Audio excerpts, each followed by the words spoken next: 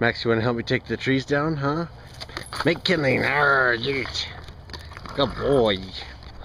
Now you got more trees to take down, buddy. Good job.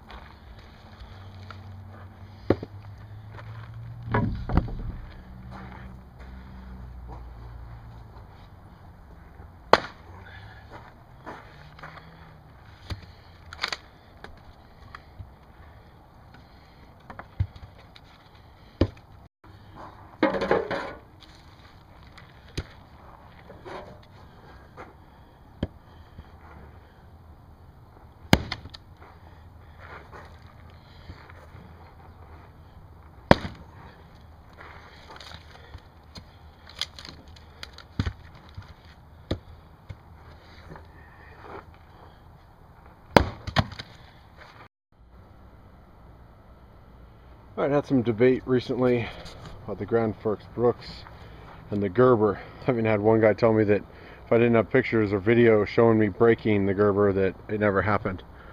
I just want to show you the handle length. So I scoot that up a little bit longer, obviously. I'll weigh them separately, but pulling down a bunch of firewood right now. I know regular star is not big for the splitting mauls, but this old girl gets the job done, even though it needs a new handle. But felled my first tree this year of significant size anyway. You know, I pulled down dead saplings and stuff like that, but this guy's got some girth and fell right where I wanted to. Trimmed off all the juniper on the side here. I'm going to see if I can burn that. Weather's been wet enough lately that they shouldn't bug me about the burning barrel. But I'm just getting this split so it can dry, so we can use it later. The funny thing was, nobody here, this is at my mom's property, knew where an axe was, but they expected me to fall this tree using my grandfather's chainsaw, which you'll see later, that really just needed some work. No one could even tell me where a real mallet was here at the property. So I end up chopping this damn tree down because the chainsaw would just die. We couldn't get it to go through there. The chain, teeth, bad gas, I mean, you name it, wrong tension. It did not want to get through this, and I wanted to get it done.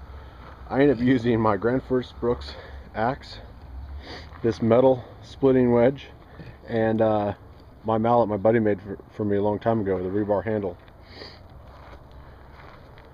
And took down a tree, I'd say about 22 inches in diameter. Massive tree, really. It's juniper. I had the entire thing chewed through. I already cut the stump piece. I should have saved that to show you. And I didn't have my camera with me that day, so I'll borrow my mom's camera. She's got pictures of it. But about 25 feet tall, and had, I swear, only about 2 inches of heartwood in the middle that was holding this tree from falling over. And this little forest axe and that splitting wedge got it done, and it fell absolutely perfect. I don't know if you can see here. The tree was in the middle of this pink gravel area. We just redid that, put in all new gravel, extend the deck area out. But my main issue was it was only about 2 feet from this brand new heating air unit here my mom's got, and the barbecue you've seen in other pictures, and this planter, which she didn't want. Obviously if it hit it, that was fine, but I actually fell that thing perfectly, and man, I couldn't be happier. It was awesome. I got the stuff, smaller stuff, the limbs and stuff. So the splitting maul is a little much. So what I'm going to do is I'm just going to trade off. I haven't given this much use since I had it replaced. Obviously you can see it's been used, but it's my backup. It's the one I keep in the truck, that kind of thing. I prefer the Gransfors Bruks. It's a little bit heavier, 1.5 pound head on it, but handle's a little bit longer and just more substantial, really is.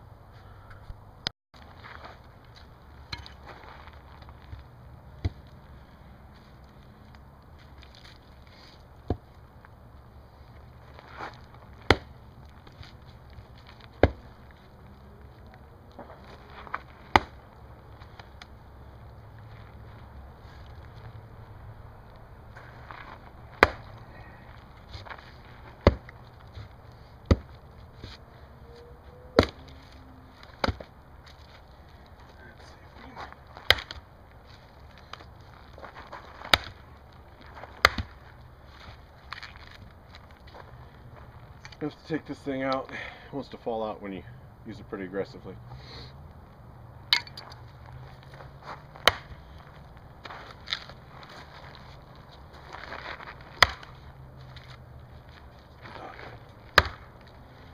Go through.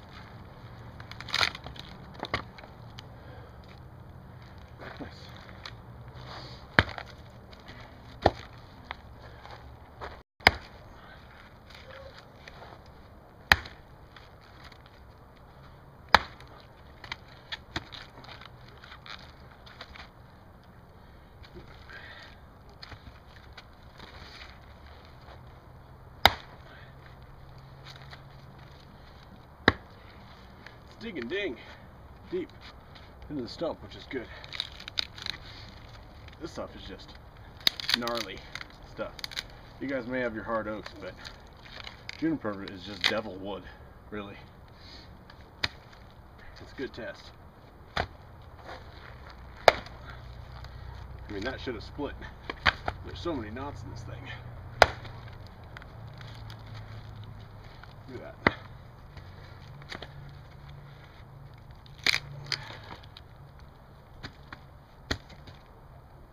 Alright. On to the next.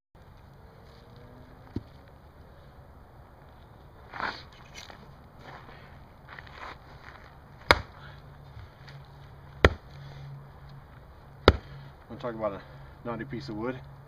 Maybe small, but 1, 2, 3, 4, 5, 6 knots in it.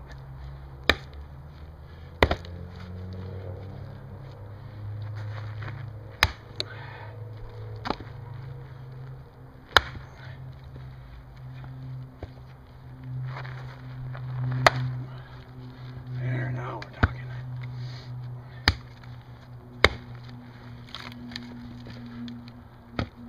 That is a gnarly piece of wood.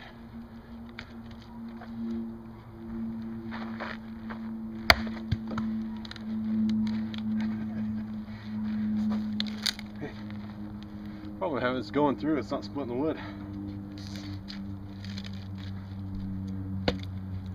Let's try it again.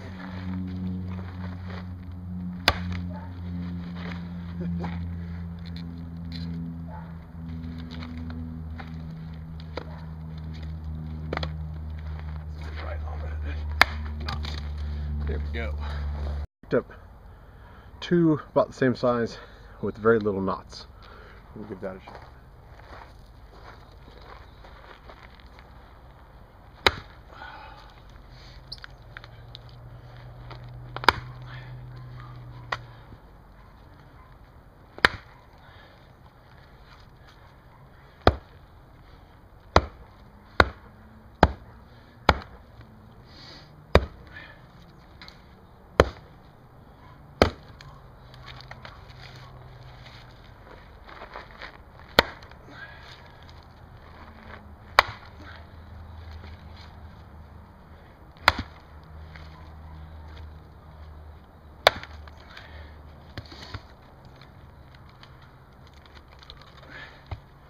Gnarly wood. Telling me.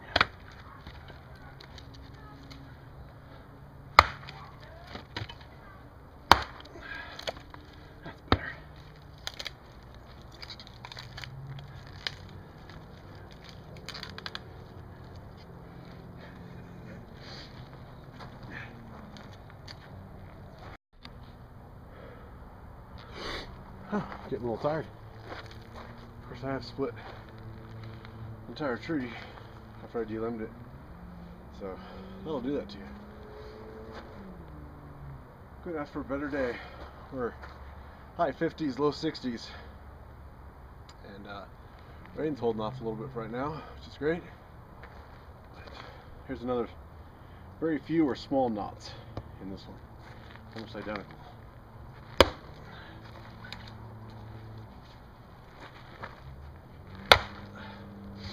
Just has more weight to it. That's all there is to it.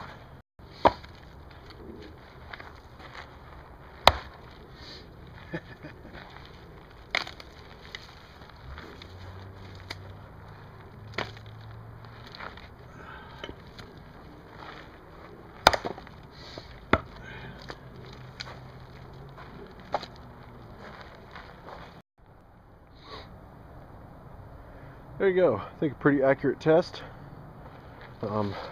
Split the rest of this stuff. Got a nice pile going. I've never really badmouthed the Gerber that I can remember. It might be on video somewhere. But to say that I haven't had problems with this and call me a liar is just not true, just because I didn't have a camera. It was actually on the same trip as Lost Lake, old video, and my buddy was actually throwing his axe, I was throwing my knife. I have a set of throwing knives. Never threw this axe, and went to get wood, and it was kind of punky wood. Sure enough, chopped right off. Guy at REI said he'd never seen it, but he would be glad to replace it. Under heavy use, this does come out. It's only held in by a small magnet, but I've never had it come out on its own, like while in the backpack or anything like that. But during heavy chopping, you will. And I'll give a weight.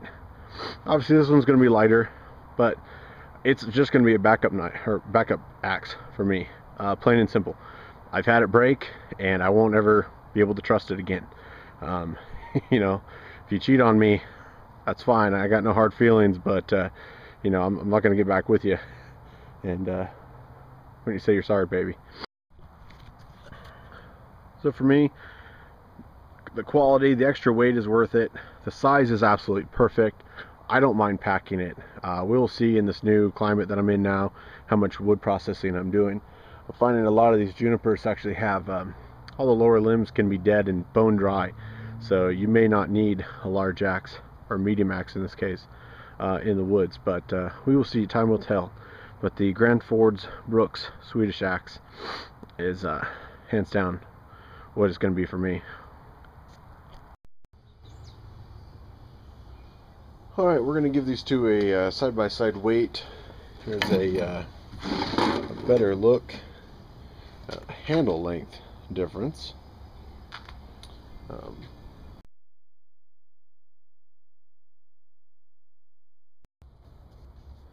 I think I might have weighed this in a previous video, but the Gerber, remember, it's got the fiberglass handle, but it also has a small saw in there. It is 1 pound, 12 ounces, and 1/8 ounce. And I'm almost sure the head of this should be at least a 1.5 pounder. So with the handle, if I can get it to bounce, is 2 pounds, 2 3/4 ounce. So really, not a whole lot of difference. You got what, 6 ounces? You know, right away you've got a nice wooden hickory handle. You got a hollow fiberglass here. You have a nylon cover for the top, which you pull all the way down the handle. This, you have some rivets on a leather handle. There's a stack of the actual heads next to each other. And say they're just a little bit slightly different heads as well. This, the Bruks, is definitely, I love the large sweep down to a really fine point and then broadens out. This is kind of a classic wedge shape, very triangle, very straight angles. This one, a lot of people say, is a little bit easier to sharpen. It almost has a secondary bevel on there, just like a a knife would. It's a little bit straighter, a little bit, you got straight angles that you're dealing with. Slight curve of the belly there. And this one is definitely, what you expect to see out of an axe, which is a perfect convex edge, which is very sharp but also stays sharp and is a stronger tip.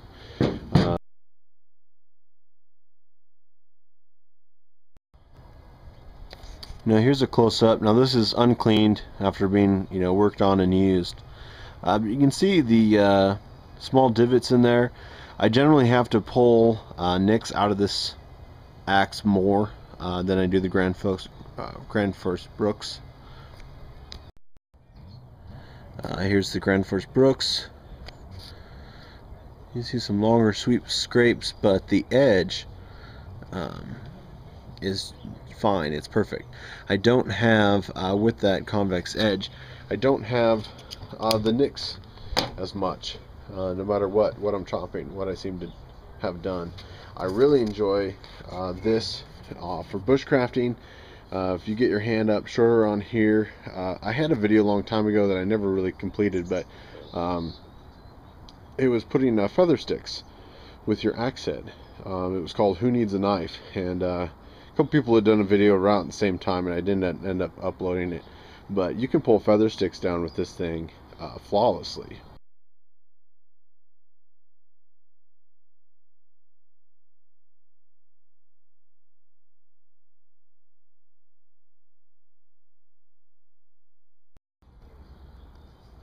Now for sharpening and upkeep, if you really need to, you can put a file on there to the Gerber, which I've used a couple times.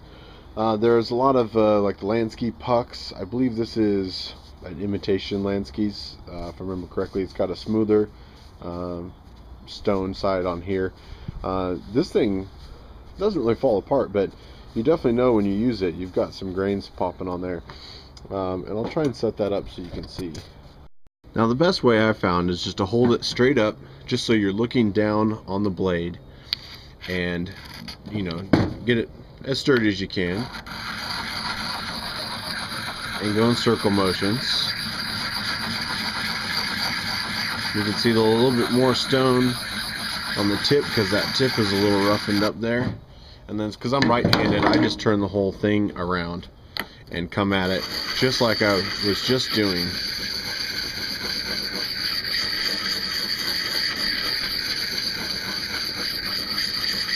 And count your passes. And I'm not going to say this thing is dull or useless. As you saw in the video, it works fairly well. It's a little bit shorter than the other one, but that's no fault of its own. The Gerber does make bigger versions of this and a smaller version of this. I know Countycom has the Fiskars version, which is essentially the same thing since they're the same company. Like I said, I won't grab this one because I have the choice of both of them. It really comes down to choice and stuff, but because I've had one break, car camping is okay. That having a backup axe is okay. But I'm not gonna, if I take a mora and an axe, I'm not gonna take this one. Now the convex, I'll show you exactly what I carry. You can use this as you bring your circles forward. You essentially have to follow that convex. So as you got to cover that side, and in the same spot you can move down to follow that angle. And I use sandpaper. You'll see in the other video I'm putting together how I sharpen knives and the things I use. I've gotten some questions when I talk about reprofiling blades and stuff like that. But generally I have a very small pack, and I've got a couple pieces of varying grades of sandpaper. Now if I'm hiking to something, sometimes I'll use the little WD-4 pen, WD-40 pen, but for now we'll just use regular just honing oil, and treat it like it's like a wet dry sanding paper. You can get it wet on there. Now it's not that I'm not going to recommend this way. And you'll see in my knife video, this is kind of how I do my knives also. I don't spend money on a lot of big Japanese whetstones. They're great. There's nothing wrong with them. Just for the price and the size of storing them, I just don't use them. So what I do is literally, to do a convex blade, a lot of people will use foam or even your mouse pad from your computer, and essentially that way you're concaving when you push the blade into the hard, the soft mouse pad. It'll conform to the blade, so as you draw you get this natural curl of the blade. Well, your fingers can do the very same thing. This also helps with maintaining rust. Now it takes a little practice to get used to, but if you put all 3 fingertips and you use the soft pad of your fingertips to get that, this is why I don't recommend it, really, if you're new at that, because you can slice yourself pretty bad. And then if you really want it to shine, get some varying grades, and I usually carry the 220 with my axe at least, and then with the other ones I go for a 220 up to a 400, 600 or 800, and then I usually carry one over 1,000. Sometimes we'll just carry some double-aught steel wool, and essentially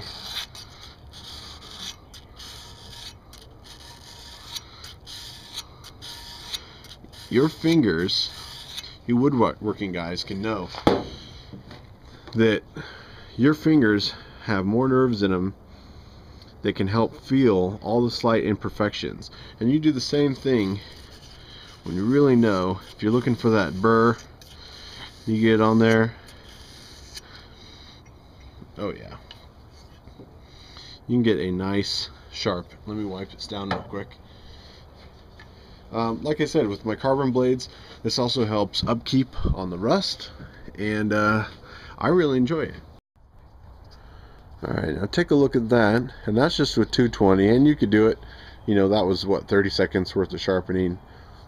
You could easily pop up to 6 and 8 and up to 1,000 and get this polished. Not exactly necessary, but it's a great way to keep the rust off your high carbon blades, and I love it for putting on a convex. It's also what I use on the Skeletool, my EDC blade. You can also use the 220 just to go over lightly, get some of the pitch and the very light rust off of the actual steel. Make sure you're not storing it with all that stuff on there. Ray Mears uses some gun oil. You can use like the old weapons oil to kind of keep the rust off of it. There's a couple different ones I prefer to use. Really, it's going to come down to what choice you want. I actually like some of the light grain polished pastes. Well, I can't seem to find it. It's usually in my knife cleaning kit, and for some reason it's not there. But the polish that I like to use on the knives, the carbon knives, and even on my axes is the Flitz polish. It's really known in the automotive community for polishing like aluminum wheels and stuff like that. But it really gets into the metal, and you can see a definite difference in the like water repellency of the metal. It'll bead up kind of like it's got some polish in it, and it seems to work really well for axes and all your high carbon blades. You'll watch Ray Mears, and those guys will use the boiled linseed on their handles, because I don't know, I've never really done that as much to the handles. One thing that I found that I really like, and it's all natural stuff, is an orange oil and beeswax. It's called feed and wax, and the orange oil really starts to cut some of the dirt and grease off the handle, and then the beeswax really puts a nice finish on it and keeps it protected from the weather.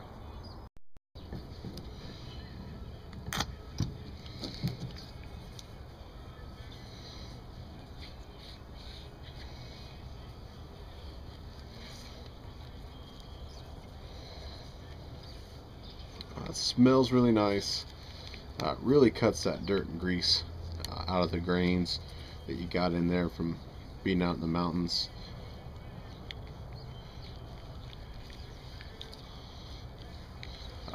Since I can't find my other stuff, I'll put a little bit on the blade. That beeswax will help keep some of that surface moisture on there.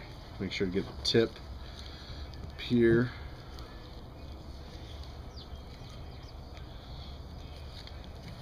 And we'll let that sit a little bit, and then I'll come back and wipe that off. You can also use it on the leather. And orange oil and beeswax. It's a nice combination. It's all natural stuff. Really gets the leather supple, gets that grease out of it.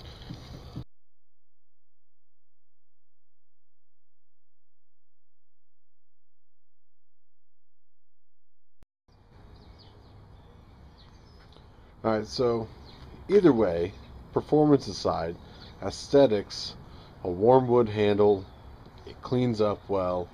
No matter what you do to the Gerber, it's still just sort of a plastic looking wedged axe. There's something definitely with the beauty of the Gransfors Bruks. Performance aside, I enjoy a wood handle a little bit better, but it's going to be your own choice. You know, the Gransfors Bruks isn't cheap. The Wetterlings is the one I was trying to get, but again, it was an online order. I couldn't find it locally. I did find the Gransfors Bruks locally at a hardware shop. They had many different kinds. They even have a really nice one for hunters. If you're taking their pelts off, this whole back section is rounded and polished to help you push the hide off the meat, which I thought was a very cool idea. I use the hammer side a lot more than I do skinning animals. So that's it. Let me know if you guys have any questions. Thanks for watching.